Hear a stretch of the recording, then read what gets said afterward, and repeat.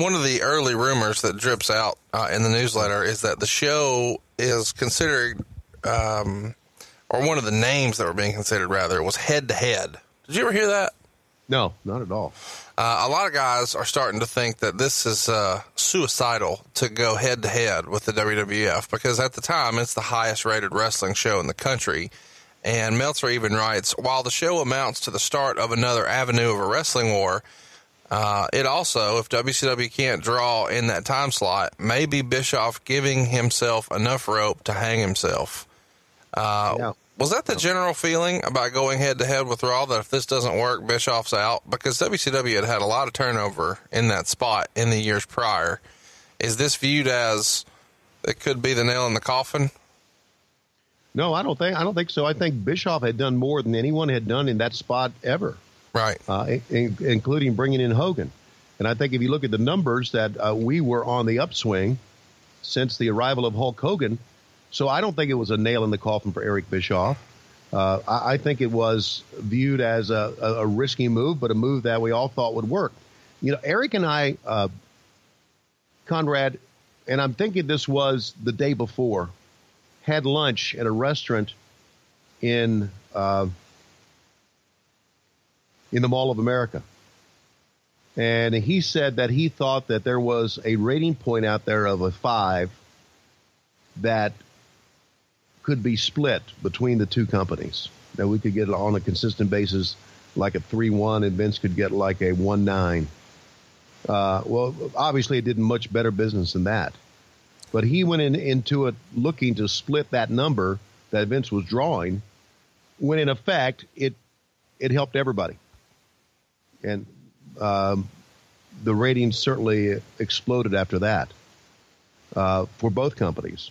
So I think he went into it not thinking that he was going to conquer the world, but thinking that he would draw some of that number of viewers that regularly tuned into a Monday Night Wrestling event. Was it that risky for him? Sure, it was risky, but I don't think it was risky to the point to where they were going to say, okay, fuck you, take off. Because who else is going to run the company? In the company, what's the general feeling about going head-to-head with Raw? Do you remember anybody specifically being for or against the idea? I don't remember anybody being against it that I talked to. I think we were all for it. I know we were all for it. We wanted to compete. We wanted to see what we could do, and I think we were all pretty excited about it.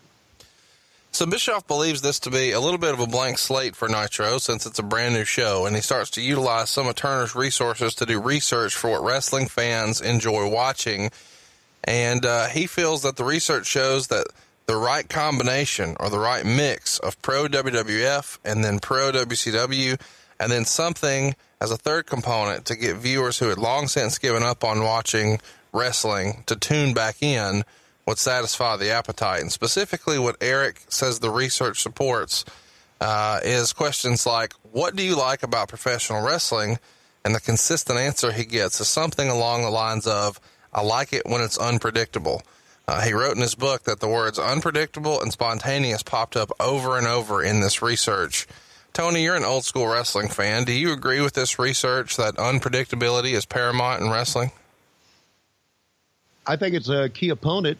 Unpredictability, and I've always thought that. Being an old school guy, I like to see good, solid matches. But yeah, unpredictability is very important. You know, Eric was very, very involved in that research, Conrad. We had focus groups, I remember, and this was even before Thunder and Nitro. We had focus groups that I sat in on and listening to people talk about what they wanted. And then Eric would go out and talk with them afterwards. And a lot of the things that they talked about was being spontaneous, being unpredictable. So, yeah, he's right. He's right about all that.